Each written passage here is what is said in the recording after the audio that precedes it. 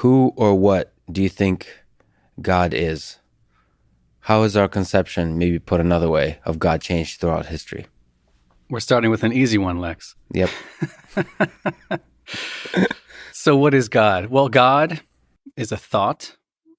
God is an idea, but its reference is to that which is beyond thinking, beyond our ability to even conceive, beyond the categories of being and non-being. So how do we talk about that? To talk about it is almost to get it wrong, right? So Joe Campbell famously said that, any God that is not transparent to transcendence is like an idolatry, because it's just a mental construct and it can't possibly speak to the incomprehensible. So we use poetic language. We say the being of beings, the infinite life energy of the universe, the mystery of transcendence, boundless life, unqualified isness. But it doesn't quite get to the point. I think that if there's any great insight from mysticism, it's that you and I participate with God in a very real way, Lex Friedman, here in Austin, Texas, that in the here and now, to touch that eternal principle, another way to refer to God, to touch that eternal principle within ourselves is to participate with divinity in some way. So not an external force, but that divine sense within. So there's some aspect in which God is a part of us. So one, it's a thing we can't describe. It represents all of the mystery around us. It's outside our ability to comprehend. And at the same time, it's somehow the thing that's inside of us also. The ultimate paradox. Mechtild of Magdeburg, 13th century German mystic, maybe the first German mystic, says that the day of her spiritual awakening was the day that she saw and knew that she saw God in all things and all things in God. And so we can say this, by the way, without apology or lightweight theology or vapid speculation or even heresy. We can talk about this, including within the Abrahamic faiths. The mystical core of these faiths all talk about the encounter of divinity within. That's what I explore in the Immortality Key, this notion of techniques, archaic techniques in some cases, of ecstasy that allow that experience of the eternal principle to actually rise up in our consciousness when we're still here as flesh and blood beings. There's some sense in which our conception of God, though, is conjured up by our own mind. And so aren't we creating God? Like, aren't we the gods that are creating the idea of God? Like, if we are, like, when we talk about God, aren't we playing with ideas that are created by our mind, and thereby we are the creator, not God?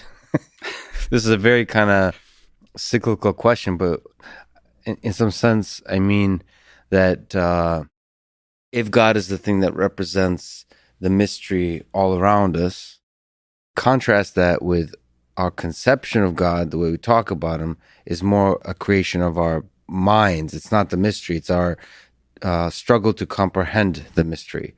And therefore, we're creating the God in terms of the God that we're talking about in this conversation or in general. If that makes any sense. It makes no sense whatsoever. Great. This is wonderful. But this is the eternal mystery. This is why it's so difficult to talk about, and yet it could be the very center of our beings. The Upanishads speak about us as the creators, about us as gods. It's a very different creation myth, but the God of the Upanishads, in this great verse, talks about pouring themselves into creation. Indeed, I have become this creation, says God. And there's a great line, verily, he or she who knows this becomes in this creation a creator. So, yeah, I mean, just our ability to engage in meditation, our ability to think about this stuff is partly our divine nature. This is what the humanists were talking about in the Renaissance, by the way. And that it's not so much learning, putting dots together, having arguments with each other over learned books. It's a process of unlearning, is what some of the mystical traditions talk about. Unlearning all these thoughts, emotions, traumas, and experiences that have gone into the false construction of our false self. That behind all these layers, like peeling back the onion, is a part of us that, once you can identify that, begins to look a little bit different. In other words, it's one thing to foster a relationship with God. It's a very different thing to identify as God. And I mean that quite literally, without being heretical. You can find this in the mystery traditions. Can you expand on this? You mean a human being can embody God? That is textbook incarnational theology that you can find in any Christian mystic. But you can find it in the mystical tradition of Islam and Judaism as well. So Rumi, for example, the great Sufi mystic, talks about if you could get rid of yourself just once, the secret of secrets would open to you, that the face of the unknown would appear on the perception of your consciousness. Rabbi Lawrence Kushner, a modern-day contemporary mystic, talks about, because this stuff does continue, there's a continuity to it. The poetry here is incredible. So, well, listen to Rabbi Kushner. He says that the emptying of selfhood allows the soul to attach to true reality. And in Kabbalism, the true reality is what's called the divine nothingness, ayin. And so I like the adage that atheists and mystics both essentially believe in nothing, except that the mystics spell it with a capital N, the divine nothing. Yeah. And then I'll give you Meister Eckhart, another medieval Christian mystic. He says that if you could not yourself, right? The same concept. If you could not yourself for just an instant, indeed I say less than an instant, you would possess all. So again, you're seeing the same thing in Sufism, Kabbalism, Christian mysticism. The way to identify with the divine is to peel back these layers and attempt to discover pure awareness. If we look at the universe from a physics perspective, or, I'm a computer science person, so if the universe is a computer, there's some sense that God, the creator of the universe, or just the computer itself, doesn't know what the heck is going to happen. He just kind of creates some basic rules and runs the thing. So there is some element in which you can conceive of humans or conscious beings or intelligent beings as a tool that the creator uses to understand himself. Do you think that's a perspective that we could, or is useful to take on God, that is basically the universe created humans to understand itself? He doesn't actually know the full thing. He needs the human brains to figure out the puzzle. So that's in contrasting to the unlearning, to the getting out of the way that we've talked about. It's more like, no, we need the humans to figure out this puzzle. Well, we have no answers to this, which is why philosophers still have jobs, if they have jobs at all. But I mean, so the physicists take a look at this. Have you seen the article that came out, I think it was this month, in the Journal of Cosmology and Astroparticle Physics? Robert Lanza, the biocentrism theory, the idea that the universe comes into being through our observation, right? The God equation. So not just in quantum mechanics, but in general relativity. The idea that we make the universe moment by moment, which is kind of mind-blowing, gets into ideas of simulation. Okay, so that's how the physicists, at least some of them, might look at it. You could also look back to the medieval Christian mystics. Meister Eckhart, once again, says that the eye with which I see God is the same eye that sees me, right? So one sight, one knowledge, one love. Another mind-blowing concept. But this is why the arts and poetry and music are so important, because although I love astroparticle physics, it's another to kind of hear the same message across time. Yeah, the simulation thing. I was actually looking this morning at video games, just the statistics on video games, and I saw that the two top video games in terms of hours played is Fortnite and World of Warcraft, and I saw that it's 140 billion hours have been played of those games. That's a lot of video games. But that's very sophisticated worlds being created, especially in the World of Warcraft.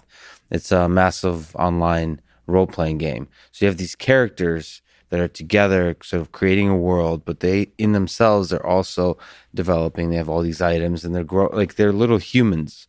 Like there's complicated societies that are formed. They have goals, they're striving, and so on. And we're creating a universe within our universe. And for now, it's a kind of it's a basic sort of constraint version of our more richer Earth-like civilization. But it's conceivable that, that we are, this thing on Earth is a kind of video game that somebody else is playing. It's like you could see sort of video games upon video games being created that, this is something I think a lot about, not from a philosophical perspective, but practically. How fun does this video game have to be for us to let go of the silly pursuits in this meat space that we live in and fully just stay in WoW, stay in World of Warcraft, stay in the video game for full time? So I think about that from an engineering perspective. Like, is there going to be a time when this video game is actual real life for us, and then the creatures inside the video game, they'll be just borrowing our consciousness for sort of to ground themselves, will refer to us as the gods, right? Like, won't we become the gods? This conversation is not going how I expected. But I think about this a lot from, because I love video games, and I wonder, more and more of us, especially in COVID times, are living in the digital world. You could think about Twitter and all those kinds of things. You could think about Clubhouse, people using just voices to communicate with little icons sort of in the digital space. You could see more and more will be moving in the digital space and let go of this physical space. And then the remnants of the ancients that created the video games that nobody centuries from now will even remember, those will be the gods. And then there'll be gods upon gods being created. This is the kind of stuff I think about. But is that any at all useful to you, to this thought experiment of a simulation? Basically, the fabric of our reality, how did it come to be? What is running this thing? Is that useful? Or is it ultimately the project of understanding God, of understanding myth, is a project that centers on the human mind for you? We seem to be at the center of this divine dance, which sounds awfully anthropocentric. But the ancients thought about this too. I mean, the concept in Sanskrit of Leela, that the point behind existence is this play, right? It's ultimately playful, this divine dance. It gets awfully complicated in the Gnostic and Neoplatonic schools, these chains of being from Godhead down to us, right? Some invisible, right? And we're going to get into Terence McKenna territory later on, but we can start now by talking about discarnate entities and archons and aliens and archetypes. I mean, there is a world where Terence McKenna does meet Plato and Gnosticism quite kindly, and that's in the this invisible college, right? The invisible world with which we seem to have some kind of symbiosis that has a higher intent, maybe even a purpose or a plan in mind for us. So, I mean, these ideas come across when you've had a heroic dose of mushrooms. They also pop up in the ancient philosophical literature, this idea of archons who, the puppet masters controlling us flesh and blood beings. It's all a cosmic dance, and there are no answers to this. First, who are the archons? And second, what is this world where Terence McKenna meets Plato? Do you mean in the space of ideas? Or are we talking about some kind of world that connects all of consciousness throughout human history? I think through different techniques, it is, I think Gordon Wasson is the meeting point of the two. So Gordon Wasson, who I do talk about in the book, was this J.P. Morgan banker turned ethnomycologist. And he's largely credited with the rediscovery of psilocybin-containing mushrooms, which kind of gave rise to the pop psychedelic revolution of the 1960s. He visited Maria Sabina down in Mexico. In his wake went Bob Dylan, Led Zeppelin, the Stones, and everybody else. And the way he describes his psilocybin experience is a bit strange because he thinks of Plato, right? And he says that, whereas our ordinary reality is kind of this imperfect view of things, Gordon Wasson felt that on mushrooms, he was spying the archetypes. And he talks about Plato, and he writes about the archetypes in this famous article that's released in 1957 in Life magazine. And so a well-read individual from the mid-20th century has his premier psychedelic experience, and out comes Plato, because what he was witnessing was so sharp, so brilliant, so detailed, in some sense more real than real, this noetic sense that William James talks about, that when you confront something more real than real, these discarnate entities, these images, these visionary motifs, you're tempted to believe that you've tapped into the truest nature and the underlying structure of the cosmos. And that's difficult to escape from, whether you're Plato or Terence McKenna or Gordon Wasson caught in between.